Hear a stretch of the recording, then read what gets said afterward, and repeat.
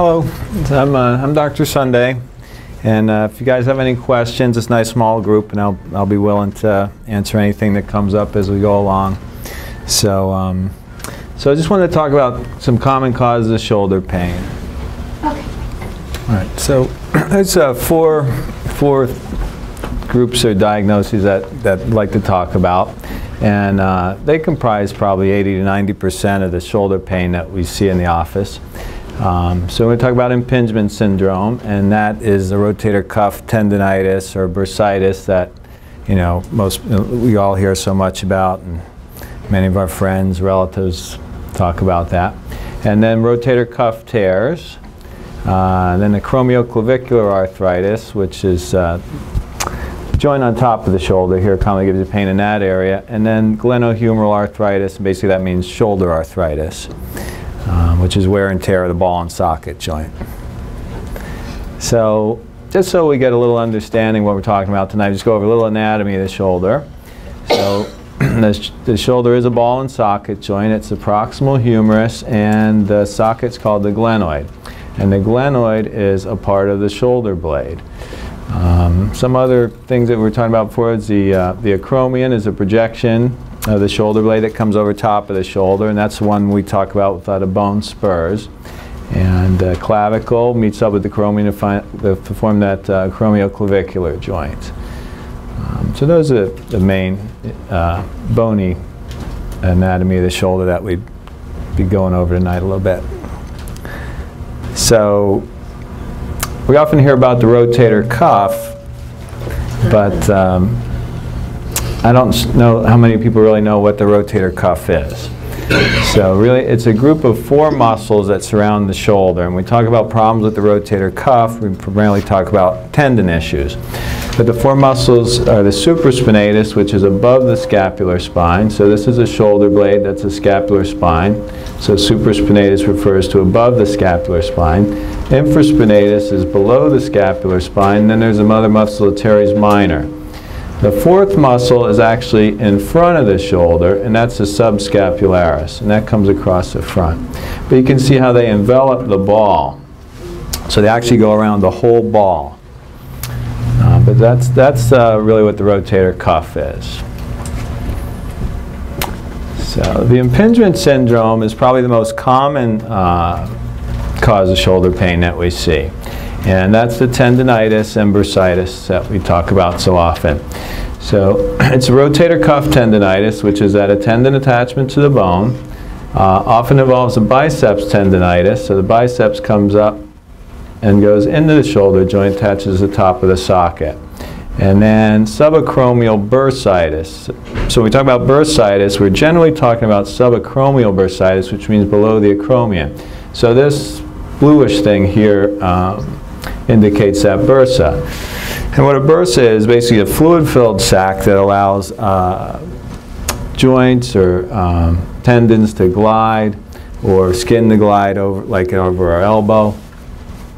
So the rotator cuff tendon is between the ball and that acromion, and that's where the bursa lies. We get inflammation of the bursitis, of the bursa, that's bursitis. Inflammation of tendons, tendonitis. So any itis is really kind of like an inflammation. So to make a diagnosis, when someone comes into the office, we take a history, go over their symptoms, we do a physical exam, and then we often take a look at some imaging studies. So an x-ray is something that's easy for us to get right here in the office, and we'll often obtain an MRI, which allows us to see the muscles, the tendons, the bursa, and other things that we just don't see on the x-ray. So the main symptoms we see with this tendonitis and bursitis or impingement syndrome is pain in the upper part of the arm. And usually a rotator cuff tendonitis is going to be out in this area, and a biceps tendonitis will be more in the front of the arm or anterior. And impingement symptoms tend to be worse with any overhead activity, so anything above your shoulder. And a lot of times you also see some limited range of motion, and most frequently it involves reaching behind the back. So most people that have that are going to have a little trouble, instead of being able to go all the way up, maybe get back here.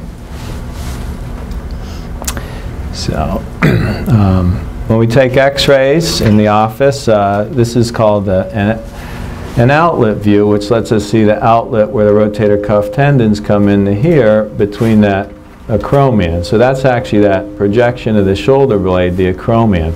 And that's the bone spur that many people often talk about.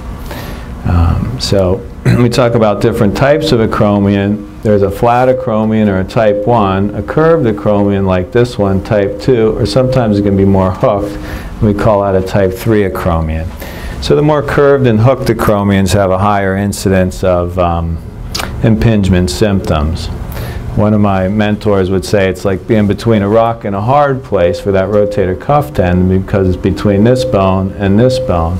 So that whole idea of impingement with that bone spur is that there's some wear from rubbing between the bones.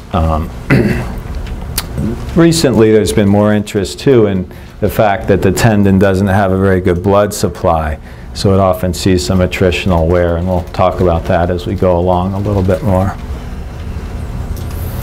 So this is an MRI image which shows a typical MRI with someone with some rotator cuff tendinitis or that impingement syndrome. So what we see here is it's a picture looking from the front, and this is actually the glenoid or the socket. This is the proximal humerus or the ball there. This is part of the supraspinatus muscle, and then this is actually the tendon, and as it attaches to the bone out here, we see a little increased fluid signal or inflammation in the tendon. We also see a little more fluid up top here, which would be consistent with some bursitis. And that's that acromion that sits on top, so you can see how the tendon lies between the ball and the acromion tendon, and then that fluid-filled sac that allows it to glide between there, the bursa. All right, so most of the time treatment for impingement syndrome is going to be non-surgical.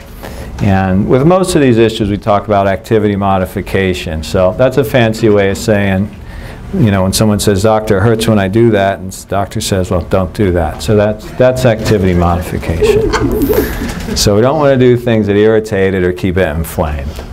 And then probably our next line of treatment is physical therapy.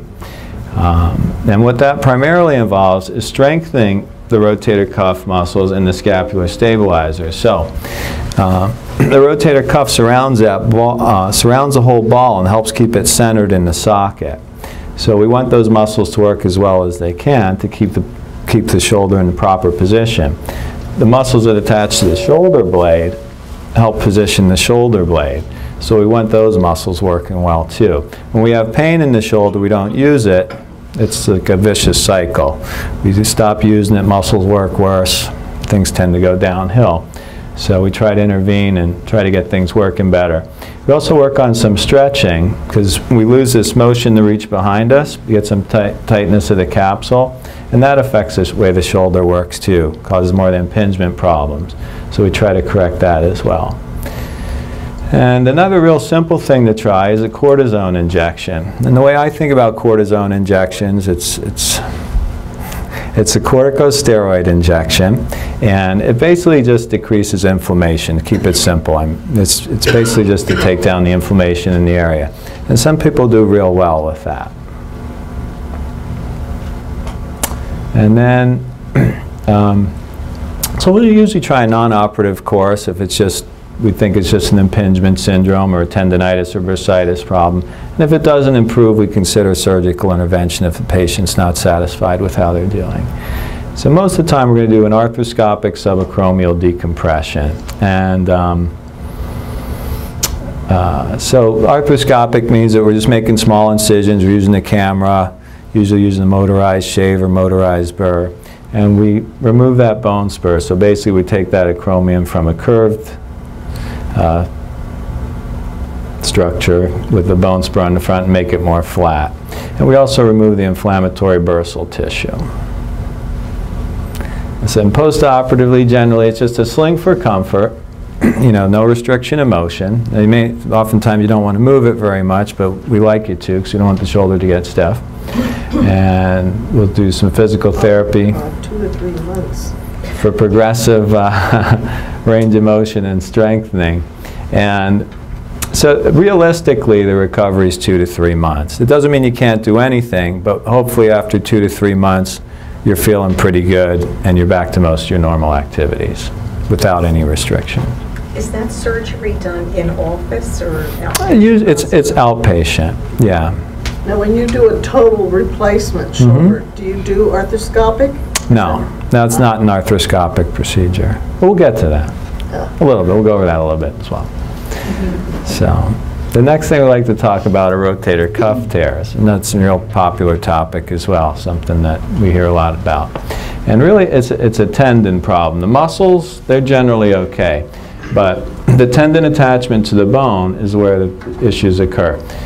So you can see in this picture that, you know, any muscle tissue is very red. It's got a great blood supply. If you cut into a muscle, it bleeds a lot.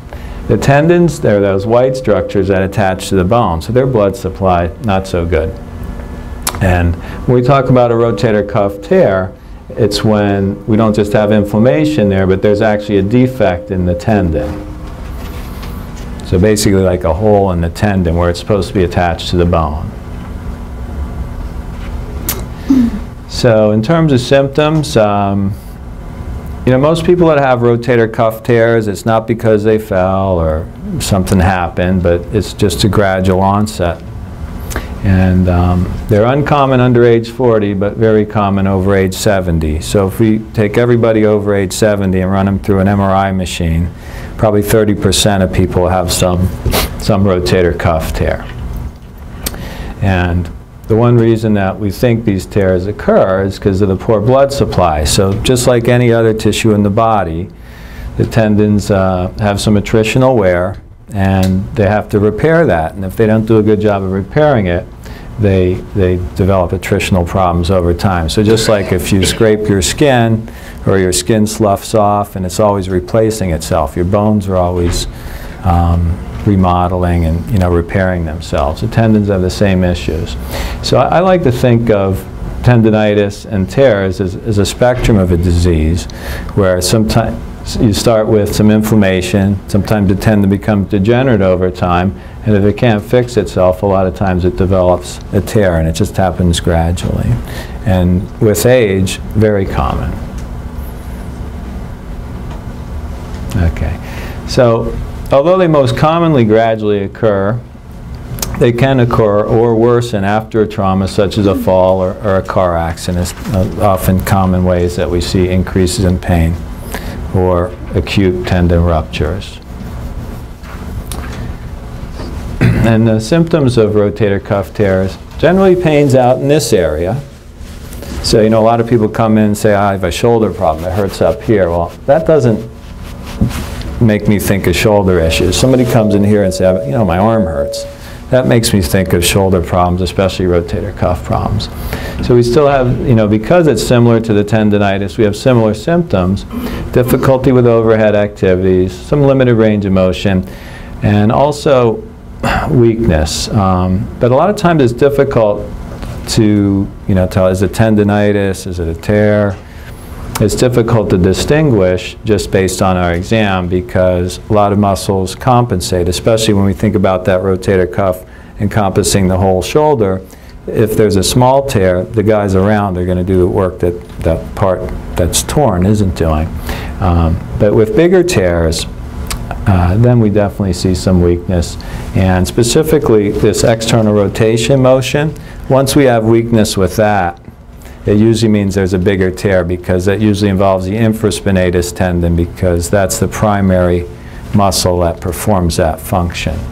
And if you get into huge problems where the rotator cuff's completely shot, sometimes you get what we call a pseudoparalysis. So people, when they try to lift their arm up like this, and instead of just raising it up, they got to do this kind of thing. Because when the shoulder becomes unbalanced and that rotator cuff doesn't keep the ball centered in the socket, it's difficult to initiate the motion even though some of the other muscles still work. The you know, we have that big deltoid muscle that often compensates for some of the rotator cuff weakness, but when it's completely out of whack, then we get this kind of thing. So basically they can be small or large, they can be retracted or non-retracted, and then with long-standing problems we see muscle atrophy. So just next slide. What does that retracted or not retracted mean? Well, we'll try to demonstrate that here. So we got in some MRI pictures, and I'll try to explain it. And if you're confused by anything, just ask. So this shows basically a small tear. So again, this is the ball, this is the socket, our muscle tissue's back here, and this is our tendon. Now it's supposed to attach over here. This white stuff on these pictures is a fluid signal. So we're not supposed to see any disruption in that tendon. It's supposed to come all the way over. Now, that's only retracted maybe a centimeter, you know, it's blown up here, but it would translate to about 1 centimeter of retraction. So that one's a small tear, not too retracted. Now next one. Now this is a really big tear, and it's way retracted. The tendon's all the way over at the level of the socket. It's supposed to be going all the way over here. So that's a big retracted tear.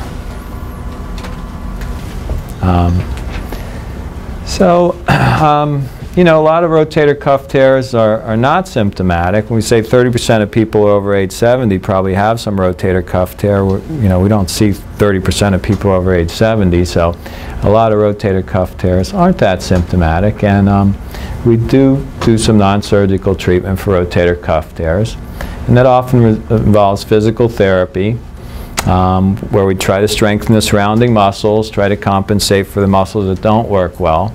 And the cortisone injections are often helpful, help reduce inflammation and pain that's associated with the tears.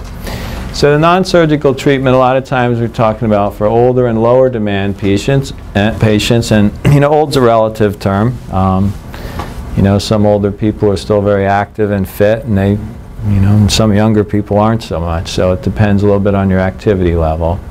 And small or tears that, it looks like a tear, but not really sure on the MRI. And then partial tears, we'll usually try some non-surgical treatment first as well. We'll talk about surgical treatment.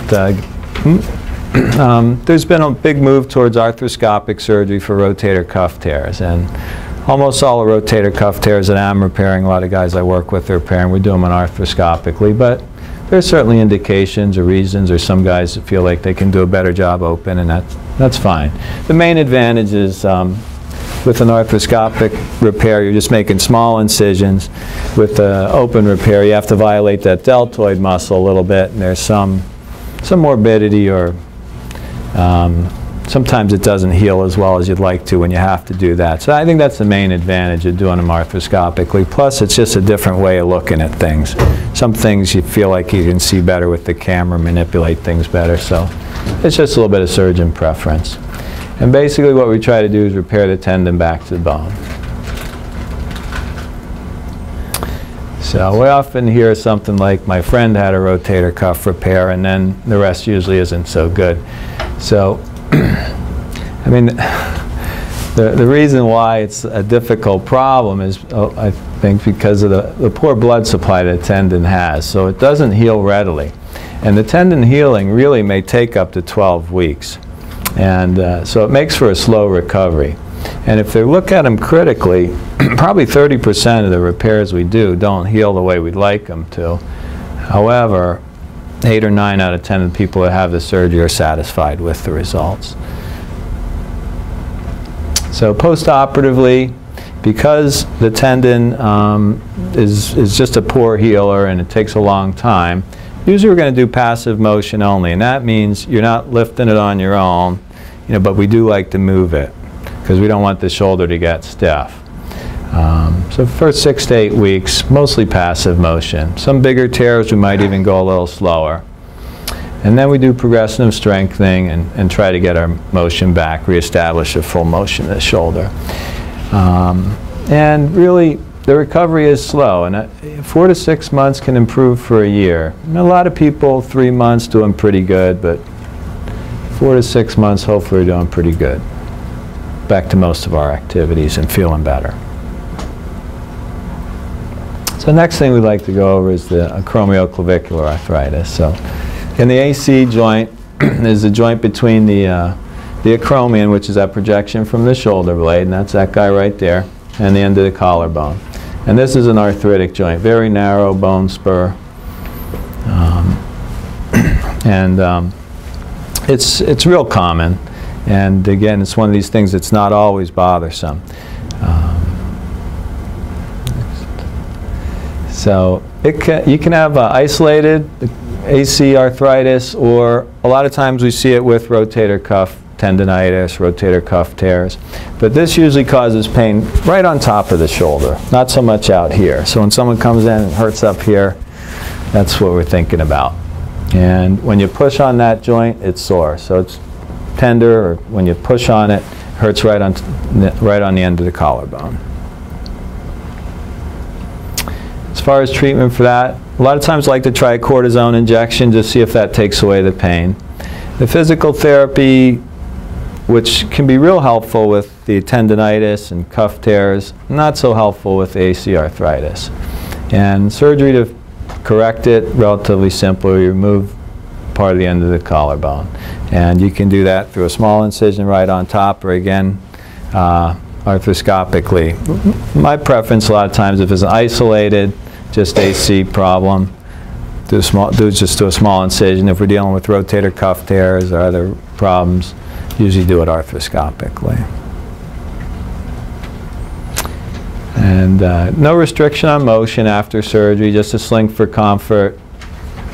Let you rest a few weeks so it feels a little bit better, then work on some strengthening. In 2 to 3 months, hopefully back to pretty much normal activity. So the last thing I want to go over briefly is glenohumeral or shoulder arthritis. So that's arthritis of the ball and socket joint.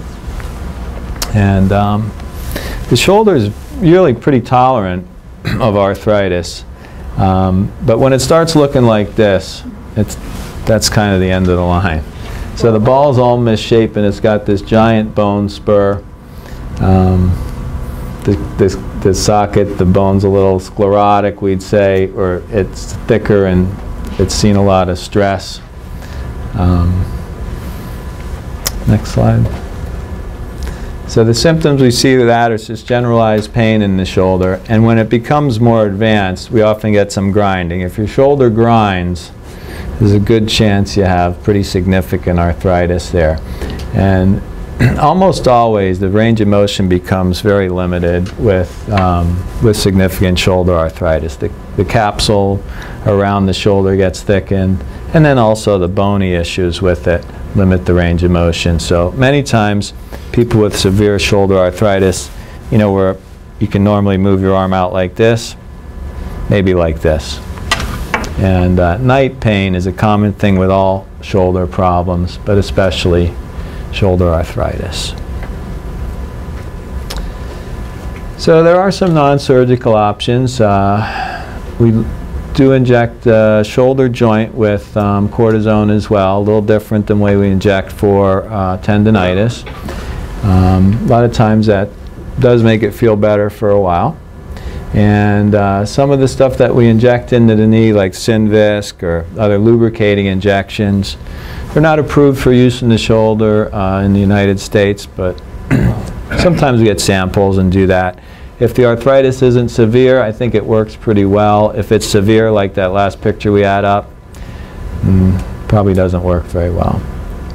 And you can try physical therapy as well, but again, it's not as effective as it is with the rotator cuff issues.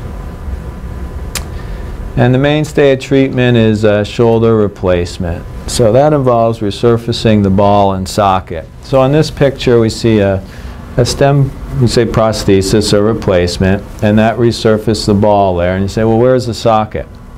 The socket's usually only a plastic piece, so we don't really see it on the x-ray. There's this little marker in the center of the socket there. But that would be a total shoulder replacement. There's been more of a move towards total shoulder replacement where we resurface both the ball and the socket because it's better for pain relief. In people that do more heavy labor activities, you may give more consideration just doing the ball because the failures tend to occur more on the socket side. So shoulders that see a lot of stress still, you know guys are going to be beating it up, maybe you only replace the ball. And post-operatively, the sling's mostly for comfort. We like to start moving the shoulder early. We usually start PT early for shoulder replacements, and mostly passive range of motion. The one thing to do the shoulder replacement, you need to, basically you need a window to get in the shoulder, and that involves detaching that subscap tendon. So we usually allow 6 weeks for healing of the subscap, and then start some more active motion and strengthening after 6 weeks.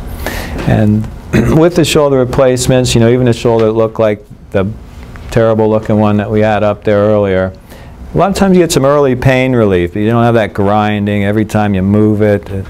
That's gone. You do have some post-surgical pain, but a lot of times the pain relief is good early. But recovery, regaining the motion that you had lost and getting that shoulder to work better and strengthen up some of the muscles can, again, take 4 to 6 months and improve for a year. I think that's all I have for those issues. If anybody has any questions, be happy to try to answer any. Jackie, can you moderate the questions? How about, Yes. yeah. When you, at night when you sleep, Yeah. would that tend, like arthritis, would that tend to make your fingers tingle and No. sleep like, that's something else? Something else. Yeah, I mean, tingling at night is most commonly, yeah. I mean, when someone comes in, they say they have tingling in their hands at night. I mean, most of the time it's going to be carpal tunnel. And a lot of the reason that is when we sleep, we tend to flex our wrists down, kind of sleep like this, you know, you get comfy. And with our wrists in a flexed position, puts more stress on the nerve at the wrist. People wake up at night and you have tingling. So, but it's uncommonly related to shoulder problems. Yeah, so a simple thing to try is get a wrist splint if it's mostly at night. And that keeps your wrist up, keeps you out of a position where you get the numbness. How about you? I'd like to ask a question to the physical therapist. Is stretching a good thing to do every day for your shoulders and your neck and body? It can be. You've got to watch that you don't have a nerve issue going on, because nerves, neural tissue don't tend to like to be stretched. So I usually let pain be your guide. In general, stretching can be great. If you get pain, or you get pain that radiates down further away from your neck, it's not something you want to push into. But generally we do. We want to keep the body mobile. We want to keep moving. For the spine in general, neck, low back, walking, in general tends to move your whole body, and it's a good exercise. But if you get pain every time you walk, or every time you move your head or sleep, those are things, maybe see the doctor, and the doctor can help you, or you come to physical therapy, even if it's a couple times, and we do the activity modification and we show you what stretches are appropriate for you. Because I've also had people come in and they're doing all kinds of crazy yoga moves, and that's not necessarily good for everybody. So a lot of what we do in physical therapy is put our hands on you manually and move you, but we also educate you quite a bit on what's okay and what's not okay for your diagnosis. So sometimes that's helpful as well. So you can talk to your doctor about that, or if you need help getting set up with Dr. Sunday or a doctor, we'd be happy to help you. Many of our therapists also have direct access, so you are allowed to come to therapy without a prescription from the doctor. However, if we think for one visit, if we think something's really going on, we're going to refer you back to the doctor, because we want you to get worked up and make sure everything else is going okay. But a lot of times we can see you for that first visit without that prescription from the doctor, and then guide you in the right direction. So if you have more questions about that, I can tell you after. Was there a question up here? Yeah. Do you do many shoulder replacements? Yeah. Really? Yeah, fair number, yeah. And when you operate, is it on your back or in the front? It's in the front. Oh, in the Yeah, an incision like from here to here. Does that take many hours? Not many. Probably about 2 hours, probably. Oh, that's plenty. Yeah. Another question, how soon could you drive after that's done?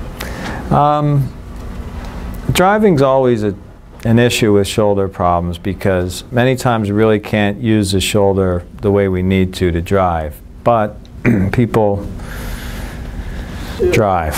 Yeah, so we usually don't advise driving until you're able to use it fairly well and you're comfortable and confident using it. So after that, you know, probably 2 months or so, but 2 months? but yeah, but you know, it's usually one arm, so most people are, you know, despite they're going to drive with one arm. Yeah, I'm doing that now. Yeah. Because I can't turn the wheel with this. Yeah. Is frozen shoulder biceps tendonitis? No, I didn't mention frozen shoulder, but we call that adhesive capsulitis is the medical term for it. And it usually just occurs, and we'll use another fancy word, idiopathic, meaning it just happens. Okay, so that's a fancy word for it just kind of happens. So what happens with frozen shoulders typically is there's a capsule around the shoulder just like all our joints, and it gets thickened and inflamed. So a lot of times it's painful to start and then our motion becomes restricted. And then a lot of times the pain settles down but it just doesn't move well, and that's when people come in and they have a normal x-ray, not an arthritic shoulder, because a lot of times an arthritic shoulder will be kind of frozen too. But with the normal looking x-ray and their shoulder just kind of, especially with this external rotation movement, is not usually a painful move. You know, when we bring people's arms up like this, a lot of times it hurts. But this movement's usually not very painful, but they're just kind of stuck there. And many times it's self-limiting, meaning that it kind of goes away on its own if you ignore it long enough, but a lot of times it takes like a year till it loosens up. We usually do some therapy, sometimes we do some injections, sometimes we manipulate the shoulder, meaning we put you to sleep and just kind of push on it and break up some of the scar tissue, or we do an arthroscopy where we release the capsule around the shoulder sometimes. But that's kind of a quick frozen shoulder thing. One more question? Yeah. Yeah, it's on physical therapy, like they say that, you know, you should lift weights and things like that, but you should never use a lot of weight when you do physical therapy when you get older. Is that correct? I mean, it really depends on the person. If you had been lifting weights and you're doing okay for a long time, it might be okay. But in general, when we're doing rehab, we don't tend to do heavy weight. It's more repetitions than weight. It might be more repetitions than weight. It might not. If you have like a tendonitis or some sort of irritation, we don't want to do 1,000,000 reps because we'll irritate the tendon or whatever's going on. So it really depends on what the diagnosis is and what's going on. But in general, more weight's going to put more stress on a joint or put more stress on the tendon attaching the muscle to the bone. So lighter's usually better. Yeah. Would I be able to get dressed after shoulder replacement? By myself, let's put it. Most likely, All right. yeah. 'Cause I figure I'll go 2 weeks at manicure. You need a little help at first. From my experience, usually the first 2 weeks are pretty tough. Means I have to go to state penitentiary for 2 weeks. No, but sometimes, yeah, yeah, sometimes they'll put you let you go there for a little while just to have help if you have no help at home.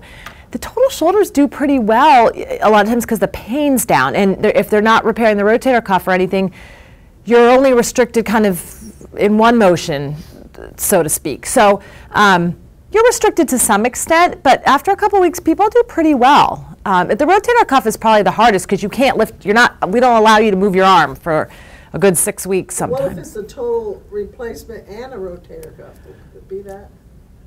Sort of. Part of it, yes. So usually if there's a significant rotator cuff tear with arthritis, many times we're doing a reverse shoulder replacement now, meaning that you put a ball on the socket and kind of a socket on the ball, because the total, like replacing the glenoid doesn't work without the rotator cuff because you don't have that centering force, and you get abnormal mechanics, and it just, you know, the socket fails. So there's a little different design that seems to work pretty well. It's kind of a salvage, it's kind of last ditch kind of thing, but it's done very commonly now.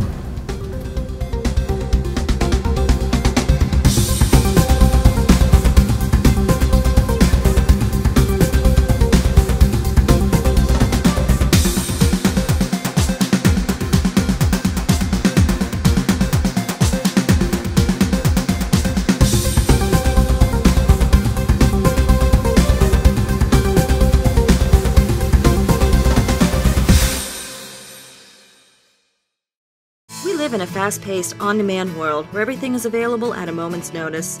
Now your healthcare can be on demand as well. Coordinated Health, the name you trust for superior care, now offers Care on Demand, where you can walk in, no appointment necessary, and receive immediate care for all non-life-threatening emergencies. With specialists in primary care, orthopedics, cardiology, and women's health, and locations throughout the Lehigh Valley and Poconos, quality care is never out of reach. Coordinated Health, your prescription for better health.